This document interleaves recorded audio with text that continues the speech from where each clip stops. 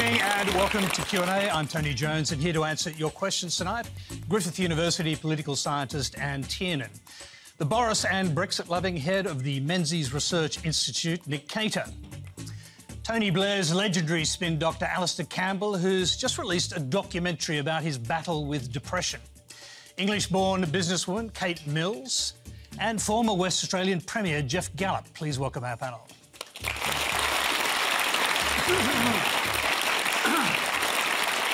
Thank you very much. Q&A is live in Eastern Australia on ABC TV, iView and News Radio. Well, we've got plenty of great questions in the audience tonight, but our first one is on Skype.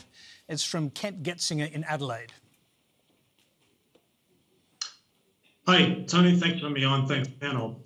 I'd like to ask a question because journalist Vincent Navarro writes that xenophobia and racism are symptoms of populist movements.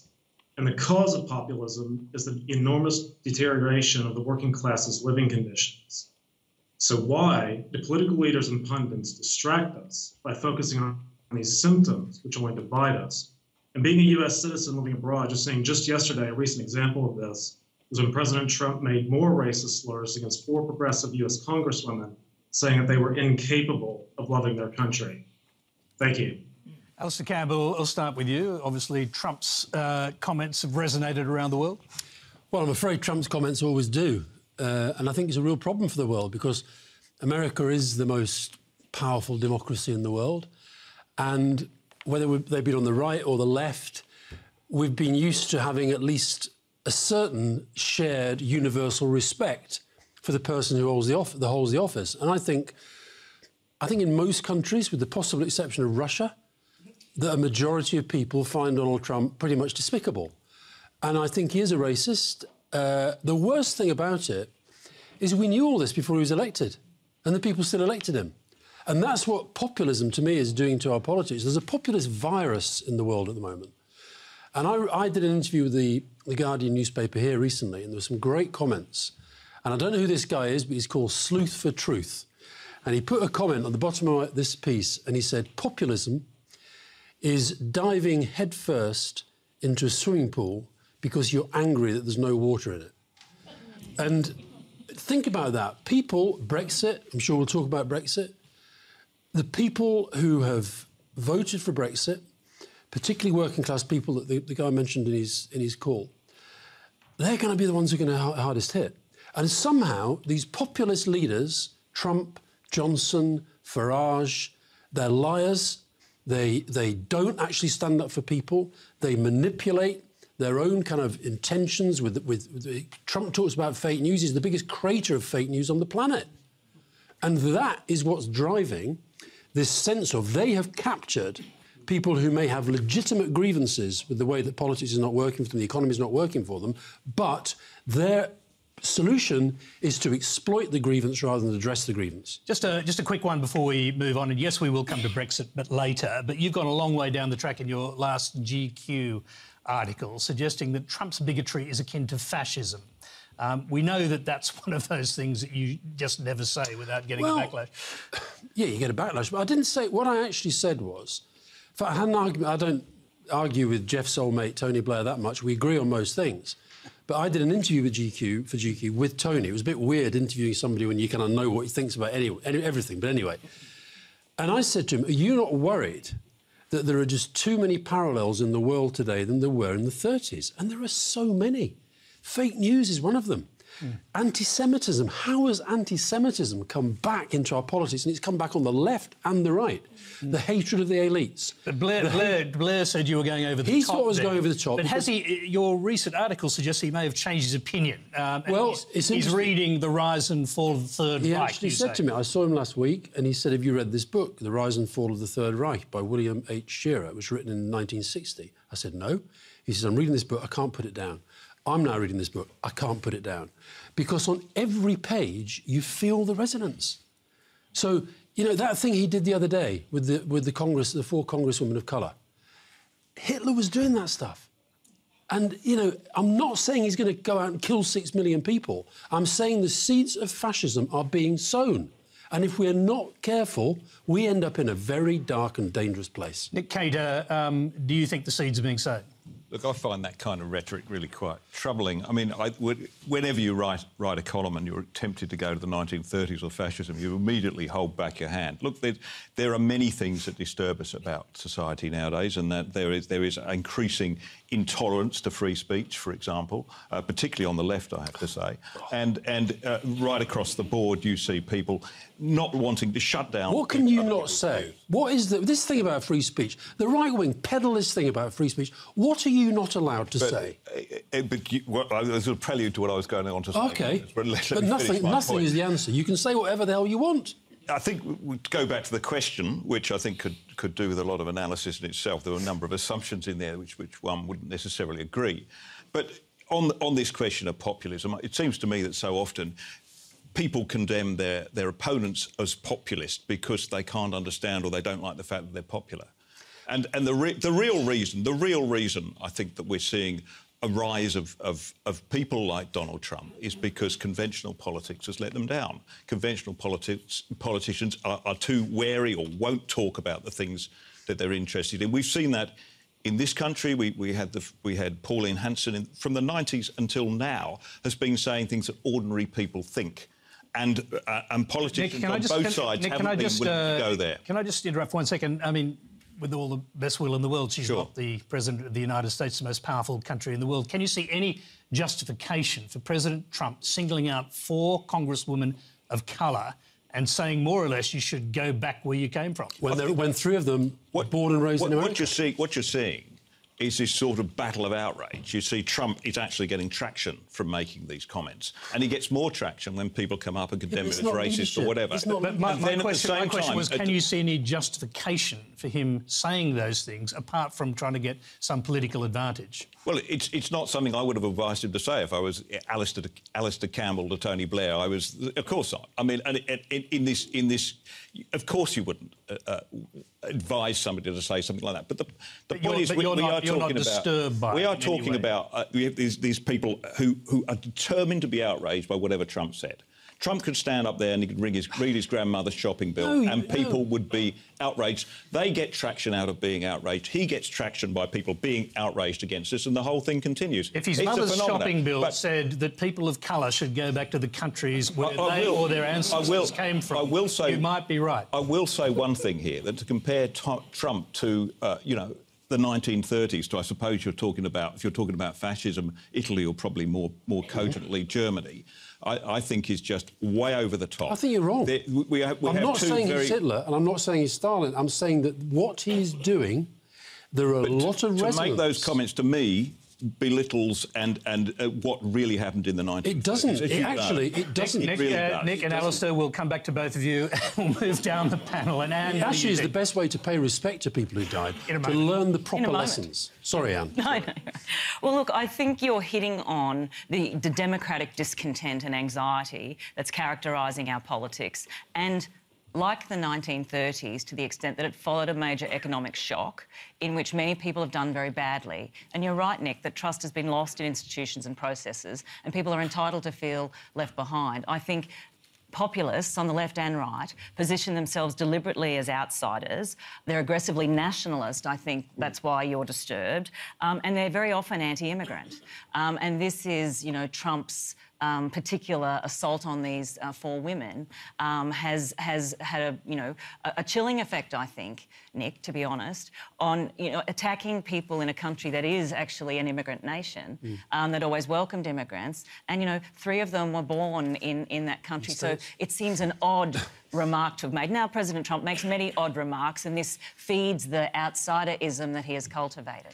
And very often, of course, too, populists trade on emotion, on plain speaking. And that was a bit implicit, I think, to the remark you made about Pauline Hanson, saying the things that people are thinking. But whether that's leadership, I think, is another point. But, no doubt, the charismatic leader, as they position themselves, adopt this style. I think many of us are concerned about the rise of authority authoritarianism among some of these populist leaders, and we haven't talked about them in other countries. You know, the Philippines, you know, Turkey, lots of other places. But and not I think the many United people. States. You're not suggesting there's authoritarianism in the United States. No. But the populism is a spectrum of. You know, there's a deep vein of scholarship about what it is describing it.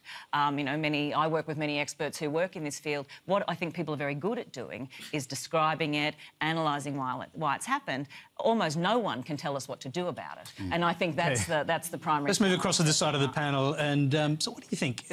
You're British by nature, by birth, I should say, not by nature. Australian by nature, I am. British by birth. Look, so I think there's a lot of merit in what both Nick and Alastair were saying. And in the end, you know, some of what Nick's saying I think is correct, which is in the end, if you like a policy, you consider it democracy, and if you don't like a policy, you often call it popularism. And in the event that those popular policies come forward, I think, and it's to take some issue with what the questioner put forward, because of a policy that has been uniformly unpopular, and that is mass immigration. Yeah, mass immigration into the States, mass immigration into the UK, and increasing immigration into here, I think is one of the big causes of where these popular leaders get their ballast from in order to talk. And you talk about what we can do to stop it. Look, in the end, I think there are you know, there's criticism on both sides, but you know, in the end, I agree with Nick on some of this, which is the left, in terms of the way it has approached how you form the conversation, it's made it very difficult for us to talk about mass immigration without being considered as racist. Yeah. We have to decouple them, because in the end, if people are unhappy about mass immigration, as I think they are, and as you mentioned, the underlying factors, then we have to address it. So for Australia, which I don't think has caught that virus, I think it's a really good time for us to look at what's happened overseas and say, how can we frame the conversation differently here so that the people who are upset feel like they have a voice and we can address that? Absolutely, totally. Thank you, Kate. I'm going to go to the next question and then bring Geoff in. It's on the same subject, or part of the same subject, from Thomas Russell. The rise of right-wing populism has provoked, as we've seen, sharp criticism and lurid historical analogies from leftist critics who see in it a dark and disturbing turn for global society. Popular politics used to boost the political left. Are they just mad the right's now beating them at their own game? Geoff Gallop. Well, I think what's happening in the world today, there's a counter-enlightenment. We defeated fascism, and of course, ultimately, communism as well. In by 1989, it had collapsed. We looked as though our part of the world was moving towards a better type of society, that there'd be freer trade, which would help those in developing countries, and also have a better mix of people throughout the world. We were having great reforms, gay and lesbian equality, women's rights, anti-racism was becoming part and parcel of our culture. And what we're seeing at the moment is an enormous reaction against that, represented very much by President Trump. And that reaction cannot lead us to a better place. It cannot lead us to a better place. And I hope that when our Prime Minister meets Donald Trump, he says to him, OK, we're part of the American alliance and we can talk about the issues associated with that. But, President, the things you are saying, the standards you are setting, the agenda you are pursuing is undermining the type of society that offers people hope. What's the alternative? We've got Xi Jinping arresting and putting into prisons the Uyghur population of China. We've got Putin, who's already acted in a totally unprincipled way in Crimea. He's got troops up around the Latvian states, Latvia and the other states up there. And what do we need at this time? Do we need a President Trump talking the foul language, the prejudiced politics, the racism, the sort of implicit fascism that's part of it all? The type of society we believe in doesn't need the populism of Donald Trump. Geoff, I'll just take you back. We need reason and interest. Geoff, I'll just take you back to one of the core parts of the question. It's really about the methods that both the left and the right have used traditionally, and the suggestion from our questioner appears to be that the right is now using those methods but more successfully. Now, this goes, I think, to one of the points you've made publicly about social media and how some aspects of it are undermining democracy, in your view.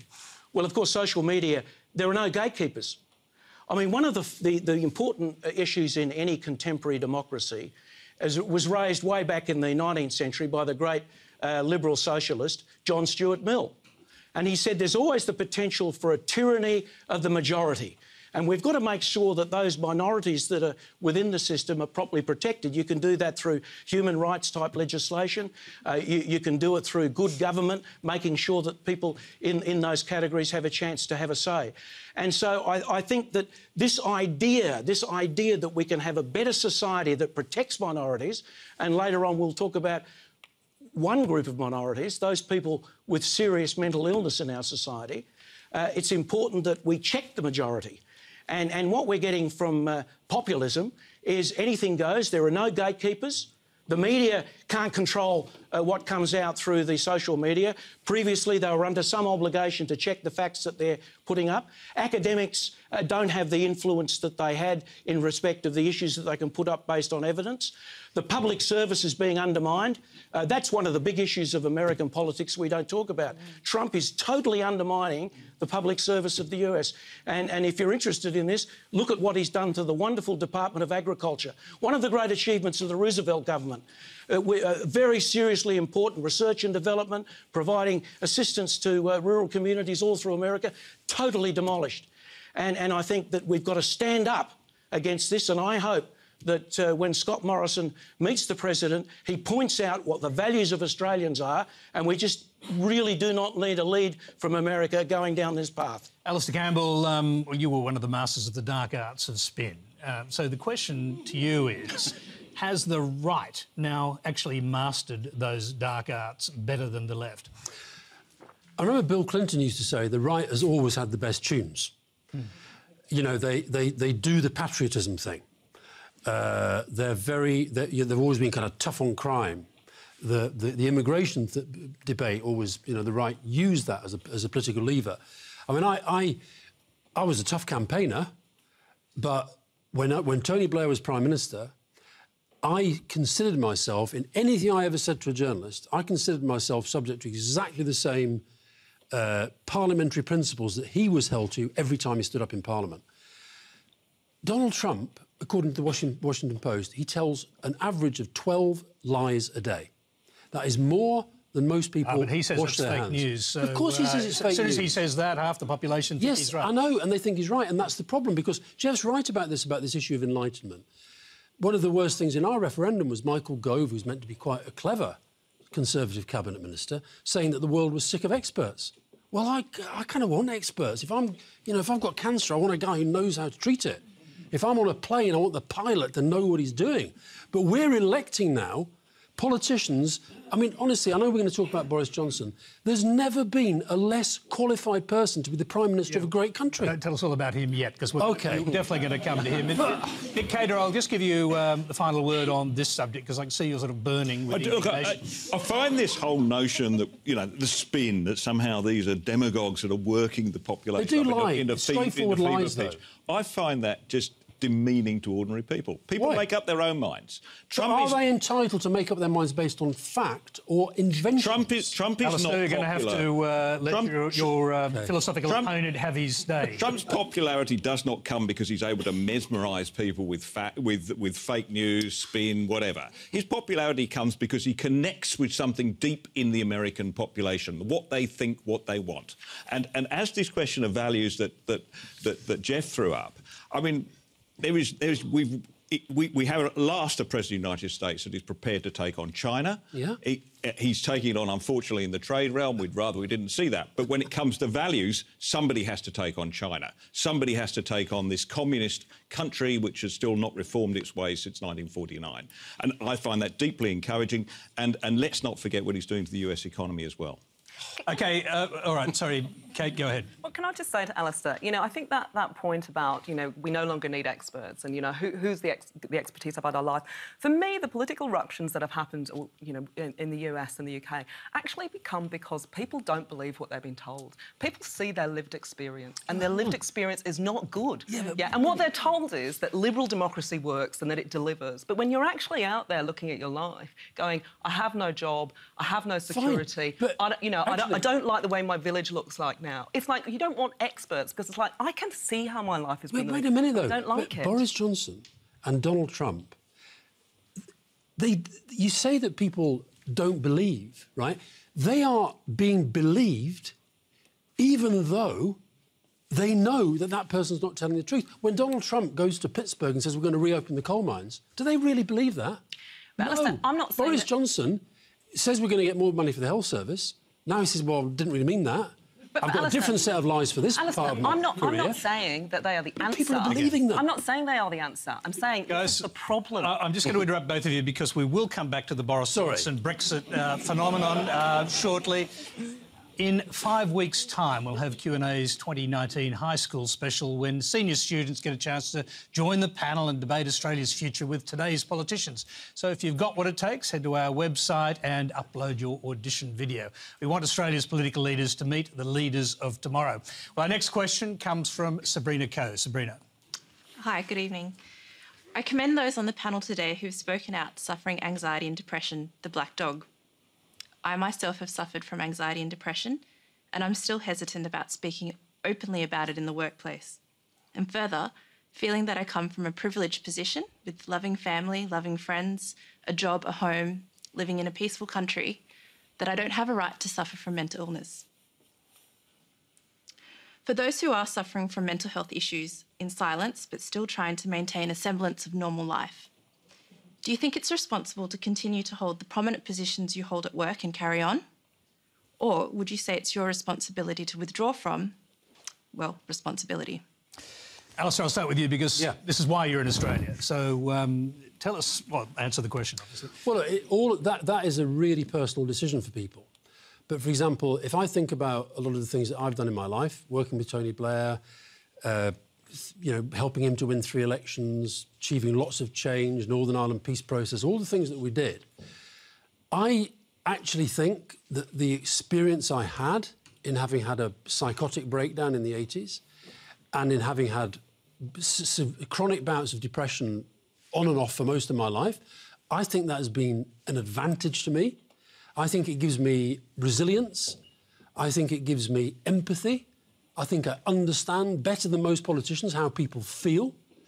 And I also think that I was, I say lucky, I had no choice but to be open because when I switched from journalism, where I had my breakdown, into frontline politics, the journalists that used to be my friends started to write about me, including about that. And I took a decision. I'll just be open about it. And I've never, ever regretted that. And it's a personal decision. Only you can decide, but you've decided to be open. I think that's great. I don't think you'll ever regret that. Can you just explain one thing? For those who haven't seen the documentary or don't know a lot about it, I mean, yes, you had a breakdown at a time when you were a very senior political correspondent. And it was a psychotic breakdown and you were terribly afraid because your brother had schizophrenia. How do you actually rebuild from that? I mean, for people who have faced or looked into the abyss, how do you recover from it? Well, again, it's incredibly personal in that we're all different. So for example, I was incredibly lucky. I had an amazing partner who stood by me when a lot of women would not have done. I had a very supportive doctor. The most important in a way was my former employer, who I'd left to go to a different job, phoned me up and asked me to go back, even though he knew that had happened. And I think the other thing that really, really helped me, the luck, I was arrested by 2 policemen. And I thought about this today because I was watching your news and you had this riot in the youth detention centre. When I was ill, when I was heading to my breakdown, I could get quite violent, OK? When I was drunk, in particular. And I sometimes wake up in the middle of the night and I've imagined that I've headbutted this policeman, the guys who arrested me. And I imagine if I had done that, that's your life gone. You're in the criminal justice system and that's it. You're never going to get to the United States. You're certainly never going to get a job in politics. So I was incredibly lucky. And then I think the thing about recovery, you talk about schizophrenia, my brother had schizophrenia and, OK, his life was not as good as it would have been had he not had schizophrenia. But he had an amazing employer and he had the same job for 27 years. Now, most people think that's impossible. The reason he had that job for 27 years is because his employer didn't define him by his illness. And nobody should be defined by their illness. He was an employee who had schizophrenia. That meant they had to adapt. But I think some of the cleverest people I've ever met are mentally ill. Some of the nicest people I've ever met are mentally ill. And I think we've just got to get over this idea that we all have mental health. you know, we use these figures. 1 in 4 will be mentally ill at some point in their lives. 1 in 1 of us has got mental health, and it's never perfect. I'm going to go to Geoff Gallop, because, Geoff, you made the decision to step aside from a very important and responsible job, the Premier of Western Australia. I guess that I'd had issues related to anxiety through my whole life, really, and I'd never reflected upon them, but each time they took me over, it got a little bit worse, and I got to a situation where I had to make a decision. I mean, there's no doubt that, in theory, I could have stayed on and perhaps had tried to deal with the issue from within the system, but I made a choice that I'd leave and try something different. Now, we really should have a situation where it's not necessary that we leave our employment, as Alastair is saying, vis-a-vis mental illness. I think politics was a little bit different in the nature of what you do, and I was a bit frightened about the prospect of talking about it in the context of politics. I'll admit that, because, you know, the press are looking at you every day, everyone's looking at you, and if you slip up, you know, the disappointment for me, I didn't finish the agenda that I sort of had in politics, although I've been in for 20 years, which is a pretty good run. And so I decided I'd step back and try and contribute my understanding and knowledge as best I can. And the one thing that comes through all the time is to talk about these issues with close friends, with family, with your medical practitioners. And if we look at anxiety-related illnesses and depression, you know, they are very, very... there's treatment available, either of the cognitive sort or the medication, that can put you on an even path again. So I think that, to me, that's the important thing. One of the problems we do have, of course, is that the interests and needs and character of everyone is different. And our service delivery tends to be a bit top-down. And it doesn't always capture what's the essence of the issue for an individual person. And I think our treatments, as good as they are, have got to take into account the needs and interests of those that are taking those treatments. And I think that's an issue. I have a lot of empathy for people, particularly as illnesses get more serious and there's a standardised version of a response to it that's not dealing with their real needs. And this means, you know, as a society, we've got to, I think, scale up our belief in solidarity, one person to another. You know, we live in a very competitive society. We live in a society that wants economic growth at all costs. This is not good in terms of those of us that have anxiety issues or get under pressure and find it difficult to cope sometimes with those issues. So I think there are general social issues at stake here, policy issues as well as the service issues that the questions related to service delivery. And Tiernan. Oh, it's, you know, such a prevalent issue, mental health. And I think, you know, in the service delivery, as you say, Geoff, dealing with the acute crisis end is such a dilemma for people. And, of course, you've been talking today, Alastair, to a group about this. I think, you know, the focus on prevention and resilience that could be built in the early years. We know a lot about this. Schools are becoming the epicentre of many of these anxiety disorders. So there's actually a lot we could do on the preventive side in a community context. I think the provision in and around someone whose mental health problems escalate quickly is terribly difficult, and people just don't know how to access those services in a time of real crisis. I'm just going to go to another question on the same subject while we can. It's from Chrissy Grant. Chrissy. Oh, hi there. Lovely to meet you. Alastair, I love what you said. Well, I lost my precious brother to suicide in 2015, shattering and changing our lives forever. We live in the Sutherland Shire of Sydney, down near Cronulla Beach, and where there is no to little support for the bereaved and for the suicide. The suicide rate continues to rise. I'm fighting with Sutherland Hospital, our local MPs, and pleading with Scott Morrison to do more. I have taken it on myself with some others to start up a mental health and suicide prevention action group, because if not me, then who? I'm disgusted at the lack of support. I'm disgusted at lack of facilities, of all the money going to other agendas except for saving our lives. In Australia, suicide now takes 8 lives a day, and I just can't sit back and do nothing. I want to see safe houses. I want to see education and life skills. I want to see more done for the youth. I want to see kindness, respect, and I want us all to, like you were saying, Alastair, love, support, and just encourage the mentally ill. My brother was a beautiful, kind soul that was lost in the system. My mum was his carer for 20 years until he devastatingly took his life in our family home. Since then, we've had, like, no support. And I'm just sick of, like, mental health being bottom of the barrel. Alastair, again, I'll start with you because your key subject is politics and mental health. And of course, I'm not saying the solutions lie with politics, but the decision to call it a crisis does. Well, listen, this is what gets me about this, because that, you know, you see not just the loss of life, it's the impact forever and the costs forever. Yeah, exactly. You know, and when Anne was talking about, you know, if we can help people when they're young, and I mean, how many of those people who are rioting in that place today, how many of them actually are mentally ill? Yeah. How many of them shouldn't maybe be better off in hospital somewhere? And so suicide, I'm a patron of a suicide sanctuary in London, and suicide's the biggest killer in the UK as well, of young men. I was in London for 25 years. Right. I just got back to support my mum. Yeah.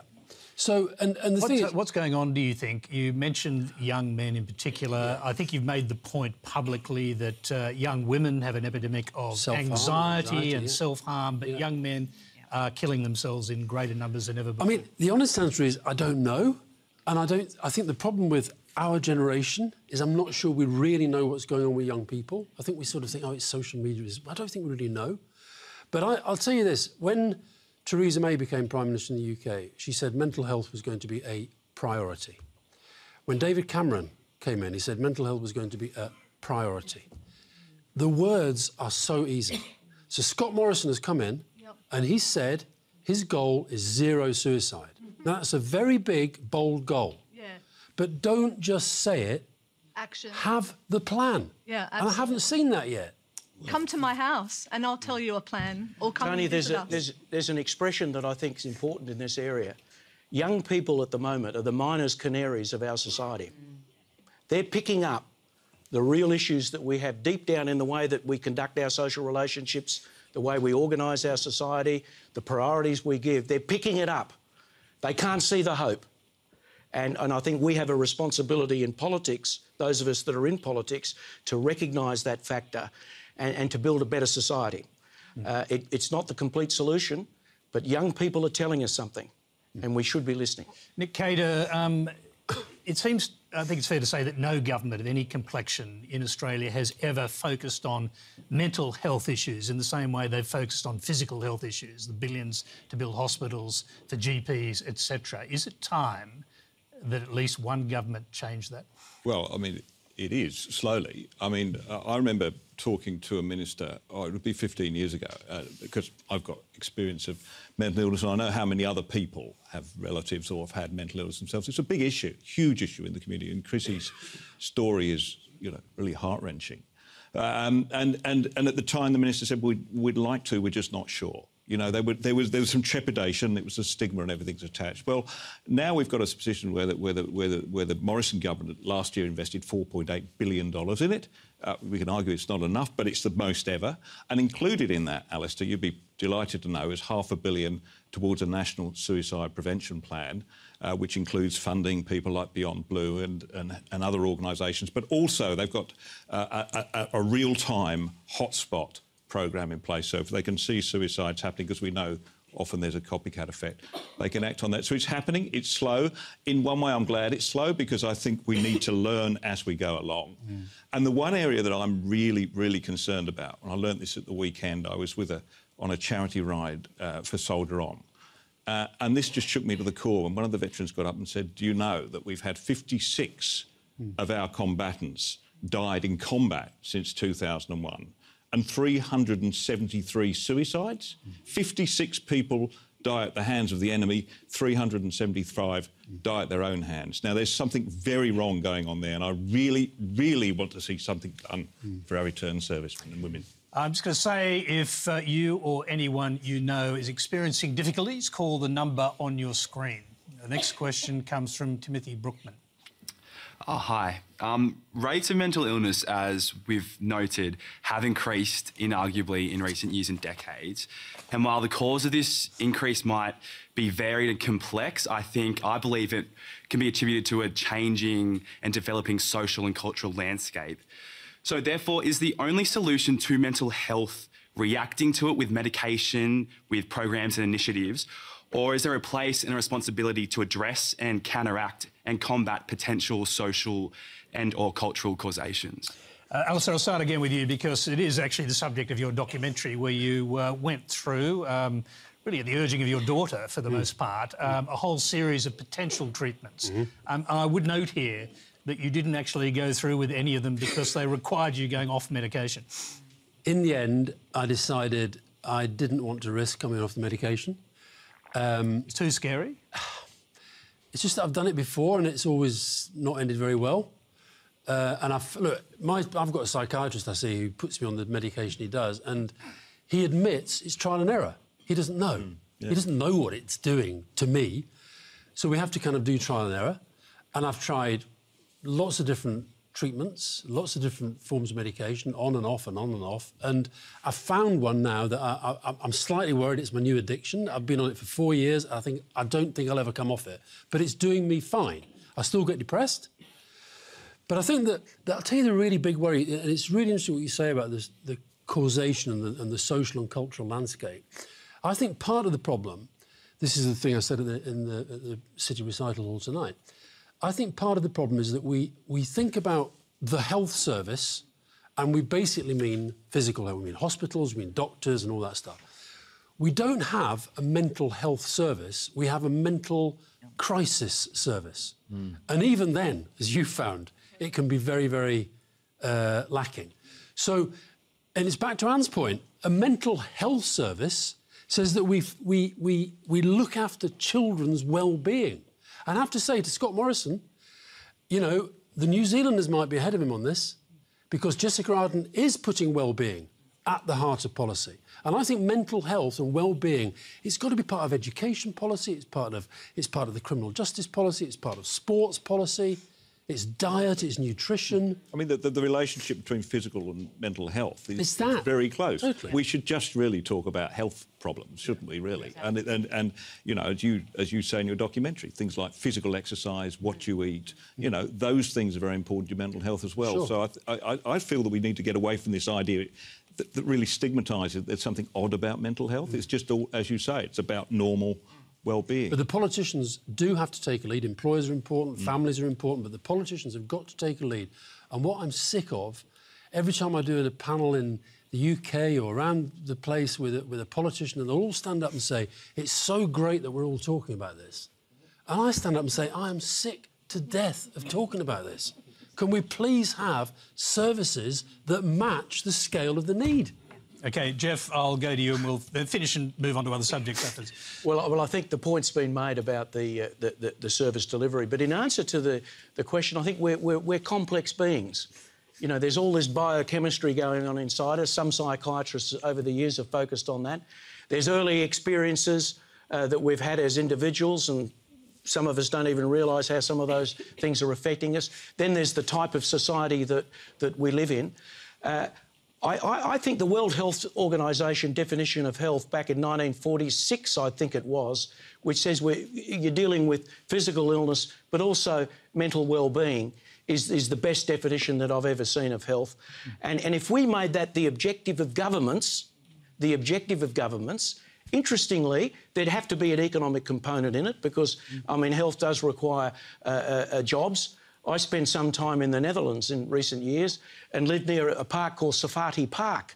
And Safati Park had a monument to Dr. Safati, who was a 19th century public health physician. And he decided, he said, if we're going to create a more well-being in our community, we need jobs. So he convinced a lot of businessmen to build the Amstel Hotel, which is now one of the leading hotels, because it gave work to people. So I think we need to integrate social, economic, environmental issues in our public policy making, and that will have a spin-off, I think, in terms of general well-being. But the service part of mental health really needs a lot of attention, and we think we're doing it. We think we're doing it because we've done some good things. like Beyond Blue, for example. But we haven't really. Okay. People with serious illness will tell you. Thank you, Geoff. On this program, we are planning to come back to a full program on this subject. So you're watching Q&A live. Remember, if you do need help, it's just a phone call away. The number is on your screen. Now, our next question comes from Quentin Fiducian. Thank you. My questions. Is Brexit the last gasp of not only the British Empire, but of British political power and influence in the world affairs? If Britain exits, how long can it maintain a position in the Security Council? And how long will the city, the financial centre of London, actually continue to exist, some of it having already emigrated to Paris? Nick Cater, we'll start with you. Britain was a member of the Security Council, of course, since the creation of the UN, so it didn't join the EU until '73, so I don't quite see how those two things relate. No, I think it's quite the opposite. I think this is the rebirth of Great Britain. It's a chance for you to start looking outwards again instead of inwards. Now, I understand it was very controversial at the time, as you know, back in '73. I understand why people looked at Europe, which by then, at that stage, you know, had been growing rapidly, 4.8% annual GDP growth for the previous 10 years. People said that's where the action is. Britain was going backwards. And, you know, Australia, New Zealand, we just had to manage. Well, we did. But then, you know, fast forward to the present, and you're in a Europe which is looking increasingly irrelevant to the rest of the world. You know, 1% GDP growth on average in the last 10 years. Well, why don't you go back to your old Commonwealth mates? You know, the top 24 countries in the Commonwealth have grown by nearly 5%. That's where the action is. India's overtaken Britain now, which I think is a good thing. It shows what good colonies you established. But it's an indication of how the world's changed, Alastair. And if you're just going to sit around wondering about what order to button your jacket in order to talk to the EU, you know, forget it. That's when Britain, to go back to our question, that is when Britain has given up the ghost, when it has to, you know, latch itself onto France, Germany, Nick, Spain. while you're on a roll, I've got to ask you about Boris Johnson, because he uses similar kind of faux Churchillian language in his kind of Brexit, encouraging the country to move to Brexit. And I'm just wondering whether he's actually going to take Britain back to some glorious past, in your idea. Look, I don't think so. I mean, you describe me, what is a Brexit, Boris lover. Pro-Brexit. Boris lover. Look, Boris liked my book, so I was like him. But, I mean, the point about Boris is he's far from a perfect politician, you pointed out. He's a lot of fun. We love him. I mean, if you bring him out to an audience in Australia, you know, you get a packed house. He's great. But he does at least... We certainly have him on this program. Yeah, exactly. He does arrive in the country. He doesn't do difficult questions. Yeah. He dodges them very nicely, though. But I think the thing is we've had, you know, possibly the worst Prime Minister, certainly the worst Prime Minister the Tories had ever produced in Theresa May, completely not up to the task of steering through this important reform. Well, I think that's something you and Alastair agree on. I'm sure. But let's throw it back on to Boris, general point. On okay, Boris, just to say, I think at least in Boris, at least in his rhetoric, and I hope in his actions too, you've seen somebody who says he's going to have the toughness to go for the tough Brexit, which is what it's going to take. Alastair, I'll come to you and I'll come to Anne after that, because I want to hear the Australian perspective on this. I think it answers the gentleman's question. My mother died a while ago, and when I was going through her clearing out the house, I came across all my old school reports. And there was one when I was about 14, it was history, and it said, Alastair's essay on the decline of the Austro-Hungarian Empire was a very good piece of work. And I thought, I just wonder if in a few decades our children and grandchildren will be writing to what extent was the referendum of 2016 the end of the United Kingdom, as you say, as a serious power. I'll give you a couple of examples. None of us know what's going to happen in the future, but Boris Johnson, who lied to win the referendum, is now lying about the consequences of a no-deal Brexit, which will be severe for both the British and the Irish and the European economy. Worse for us, then Ireland, and then the rest of the European Union. And when I see him say that the cost of this can be vanishingly inexpensive, and I think the guy's not thought it through. And in his head, I mean, I've known Boris Johnson for a long time. When we were journalists, then he used to come to my briefings, and... Did he like your book too? He loved my book.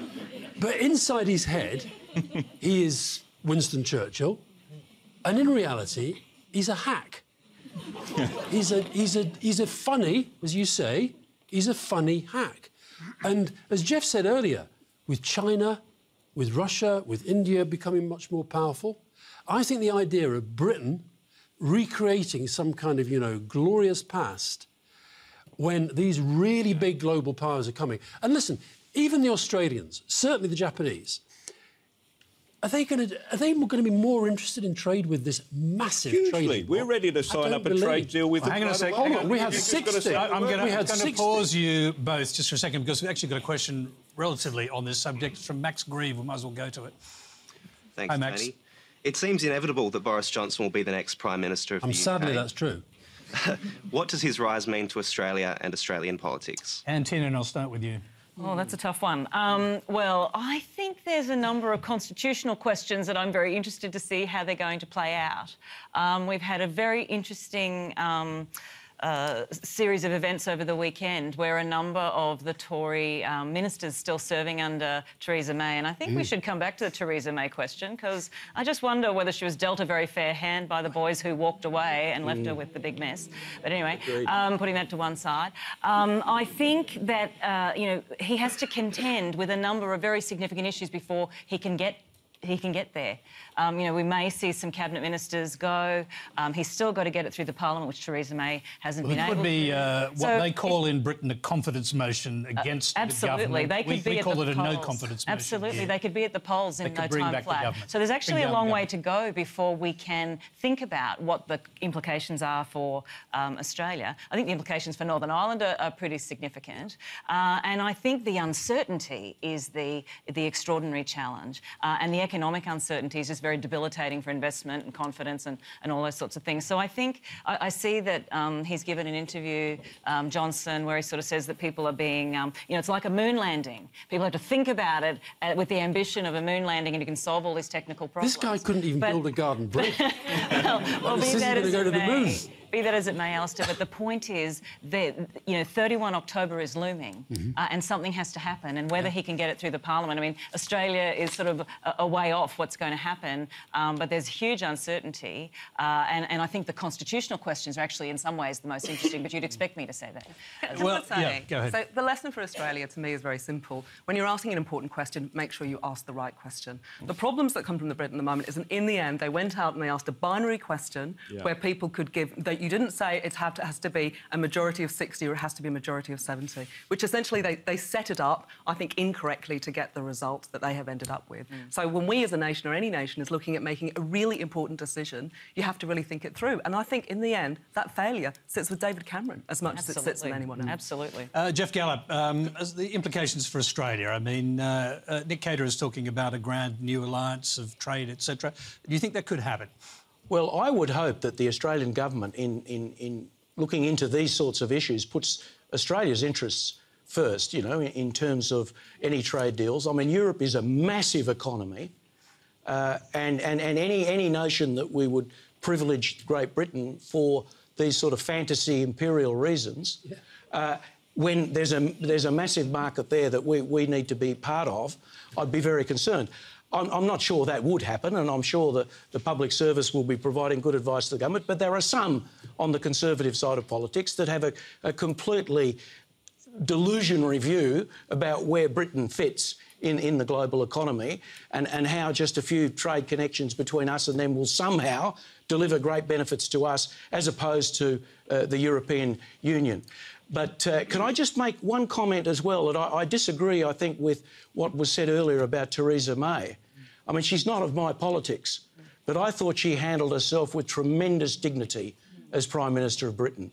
She was being undermined every day, that she went to the dispatch box, and she, I think, displayed great grace in the way that she carried out her function. So I'm against politics, and I think she couldn't get it together, and there are a lot of criticisms.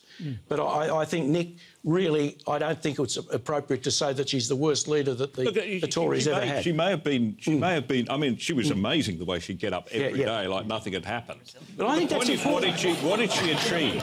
What did she achieve? Did she achieve what the British people had overwhelmingly asked? OK, that point's been made. Alastair, we could be heading for an election if there is a constitutional crisis, if there's a no confidence vote, we would call it in a government heading for a no-deal Brexit. What happens in that election?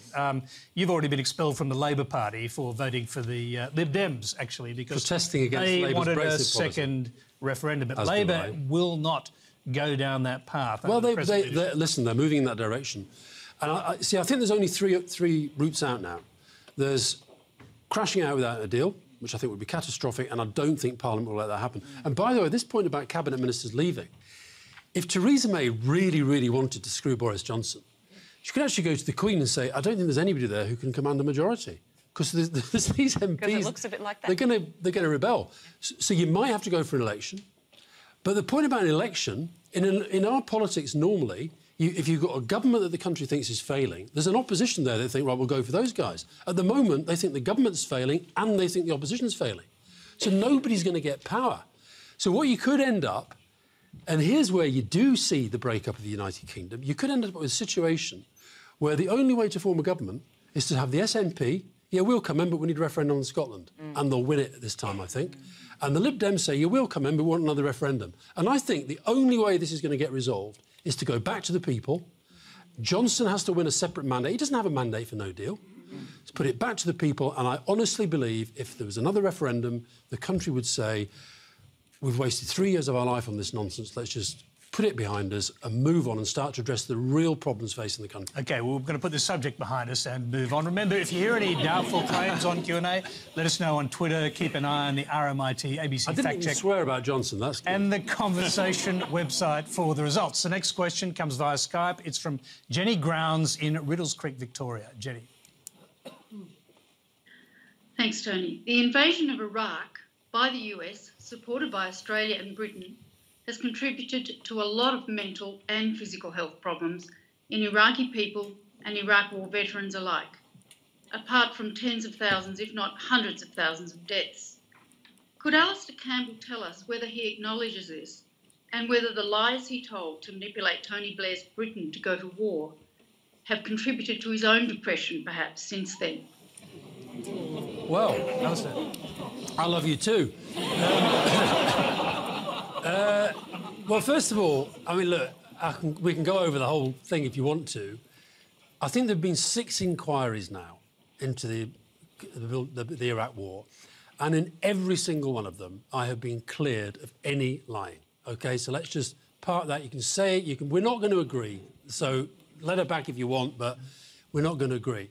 Do I recognise and acknowledge 2 things? One, that the Iraq war did not work out as planned. And have there been the consequences that you talk about? Yes, of course I do. And I talked about my brother earlier. He was in the armed forces, and I know people in the armed forces, and I know people who've been hugely affected, families as well, by the wars in Afghanistan and Iraq. But all I'd say to you that the difference between people like this audience and people like you, with all due respect, and Prime Ministers like Tony Blair at the time and John Howard at the time, they have to make sometimes really, really difficult, unpopular decisions. And they make them. And what I will always accept, as I accepted from people like Robin Cook when he was the Foreign Secretary and Jacques Chirac, French President, I totally accepted that people could see a different way and they didn't want to go that route. But what I will never accept are the conspiracy theories, we did it for oil, we did it for George Bush, or the idea that there was some kind of venality. Why would Tony Blair want to have a war that led to British soldiers losing their lives? Why would he want to do that? Alastair, can I just bring you back to the last part of that question? And one of the reasons we allowed that question to go through is because you wrote in your diary that your wife, Fiona Miller, thought that one cause of at least one major episode of your depression was that you secretly agreed with her that the Iraq war was a bad mistake. Oh, God, did I put that in my diary? You did. Well, look, I mean, this is the other thing. Geoff knows this from his time in government. These really big decisions, you know, it's back to the way that politics is portrayed. People have to portray themselves as 100%. It was always a difficult decision. But I wasn't the decision maker. Tony Blair and the cabinet were the decision makers. Well, this, I'll bring you to just another little bit of your diary, because after a discussion, you write about this, after a discussion about the war among Blair's inner circle, you said, I just about convinced myself because it was my job to support it. And then Blair's political secretary, and you wrote this yourself, so you're the source, commented, the Nuremberg excuse. Bloody hell, these diaries, they keep coming back to me. Look, the thing about, you see, because the thing about, and Geoff knows about this as well, is in politics, when the political and the personal mix, that's when it can get very, very difficult. Fiona, my partner, was totally opposed to the Iraq War. So I would be at work all day arguing for the government position, supporting Tony Blair, and then having the press at me the whole time, going home and having the same thing. And what I'll accept is that sometimes... I remember Jamie Rubin, who was Madeleine Albright's spokesman. Remember he said when I left Number 10, he said, what you'll find is it will take you a long time to find out what you really think again. Because you do put yourself... that was my job. I still support what Tony Blair did, but I recognise why other people are still so angry about it. And it's nuanced, it's not black and white. Well, I think we'll move on because we've got time for just one last question. It's from Rosemary King. Rosemary. Hi. Another one for Alastair. And the rest of the panel. If Bill Shorten had asked you to be his campaign manager just in time for our May general election, assuming you couldn't change any of the policies, but the messaging to the Australian voting public was totally up to you, how would you have spun a Labor victory? Would you have framed it, framed the policies as reducing inequality, increasing prosperity for all, or just kept your mouth shut and simply attacked the government? OK. Which is a dilemma that Labor faces now. I know it does. And Philip, I've been talking to some of the Labor politicians while I've been here, and I think countries like this... Look, this is a bright... there's a lot of bright people in this country. And I think a country like Australia is actually ready for a politics. I know your 3-year term... I said this the last time I was on the programme. I think your 3-year term is a real problem. But I actually think that there's got to be a sense of a real long-term vision for the country. And I think that's what didn't come over. It felt very tactical, both sides. And the government... They had a lot of support for the media. In the media, they had these 60 million... I mean, that's a lot of money. A lot of that guy Palmer putting up his money out. That's It wasn't for the government, though. It was for himself. Yes, I know, but it was affecting Shorten. Oh, I don't know about that. No, it did. So, and I think that... It's actually showing, Nick. I think that the thing about Labour, I think, look, left of centre progressive parties around the world are finding this, that we've got to... We still... I talked about Bill Clinton saying the right have the best tunes. We're still singing the old songs. It's tax and spend. It's more money for this. Geoff's right. I read this brilliant speech that Geoff made recently about education. It was a different way of thinking about education. We've got to... The world's moving on so fast. These young people that... they don't think like we think in politics. So there's got to be that sense, I think, of a big future vision. And I also think, and I don't mean this in a personal way about Bill Shorten at all, but I felt every time... He was unelectable. No, I felt every time I came here, I felt, and I'm afraid it's a little bit, I feel this about Jeremy Corbyn in the UK now, I felt the country had decided a long way out. We're not going to elect him. I just felt that. Nick Cato. So I wouldn't have taken the job. It's amazing how much I agree with you tonight. And you just reminded me why I thought that Tony Blair was such a promising Prime Minister, because he thought about education in that different way, in that long-term way. Yeah. But I'm afraid you look at the Labor Party here and they've been all about just throwing money about in education. Sure, we want education to be properly funded, but we really have to have a long-term strategy. We have to get back... Look, in business these days, CEOs are just focused on the next quarter, on getting the profits up. Unfortunately, our politics has become like that. Yeah. So I share your view, but I must say, with respect to the questioner, I think it would have been beyond even your powers to rescue Bill Shorten. And what do you think? Well, of course, there was a lot of focus on Queensland and the extent to which... Some people call it Australia's Brexit, mate. Well, we wrote a piece about the Quexit, the hashtag Quexit. If I'd been advising Bill Shorten, he spent a lot of time in Queensland, but I don't know, everywhere that was rural and regional voted the same way. It wasn't just Queensland. The lady's question who asked earlier the question talked about respect. And I think respect is really what's missing in our politics. And I think many of the people in left-behind places felt they weren't being heard and felt they were being told what to do by people who had no understanding of their life experience. And I think that's the big challenge for Labor, for the political parties, is to actually show some respect to people's lived experience. Kate, you mentioned it before, and find ways of moving beyond the binaries, of moving beyond the potential for disruptors like Palmer, who actually had a massive impact in the marginal seats, but got what he wanted, the Galilee Basin. So, there were lots and lots of issues that were constructed that way. The reality was more complex, and we need to deal with that complexity, and we need to be prepared to be respectful of people having a different view and of actually being able to look at house prices in Gladstone or the prospects for their children in Mackay and say, I can't see the transition. I can't see the transition coming for me. And I think that's what's happened, in the UK and other places. So, I would have encouraged, and of course we've had plenty of former Blairites here helping Labor in the past, not much. So I think they need to think about connecting authentically, because actually they've been successful. It's not true that Queensland votes against Labor because they've had Labor state governments, but I think they were concerned about the extent to which people's legitimate concerns about transition were being heard and understood. And I just think that wasn't being picked up. Kate. I think that Labor, and I think that Labor here, Labor in the UK, and also the Democrats in the US all have a similar problem, which is that their classic old narrative was around class and economics. It was around the working class. And that story has moved on effectively. And Labor hasn't crafted a new story. And instead Labor, and particularly the Democrats, I might say, the progressives, have gone down a very specific, narrow identity politics types policies. So I'd say the thing for me with Labor, that, in trying to be quite specific and focused, I think it ended up being quite narrow and divisive. And I think wherever you go down really hard around quite a specific policy that affects a minority, you're always going to get a very strong vocal comeback against it. And I think it just failed completely to come up with that overarching narrative that, enough of the country could get behind. Geoff, last word to you. I totally disagree with Kate. I mean, the class war was conducted by the Conservatives. The people versus the elites. They were running the class war.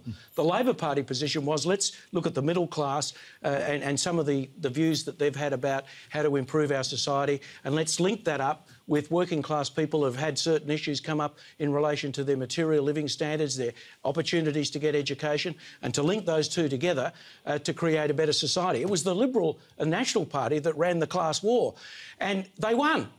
And, of course, that means Labor's got to do a lot more thinking about how to forge this alliance, which we need in our modern society, to create change between those of low incomes, or perhaps even those that are really battling with life and circumstances, with those that are well off but can see that we need to do something about climate, etc. They need to think that through. But honestly, Kate, if you look at the rhetoric, the Liberal Nationals were running the class war and they won. And it's a class war that's rather reflective of the sort of war we're going to see with Boris Johnson, and we're seeing with Donald Trump, and we're seeing with some of those European governments. The people versus the experts and the elites. That's the way they're framing the politics. That's class politics. Labor was trying to unite the nation around a fairer go for everyone. But, Geoff, that's true. But in the end, they still didn't craft that narrative that people could listen to. OK, I'm sorry, guys. That's true. We're going to have to leave it. I'm sorry. That's all we have time for tonight. Please thank our outstanding panel. And Tiernan, Nick Cater, Alastair Campbell, Kate Mills and Geoff Gallop.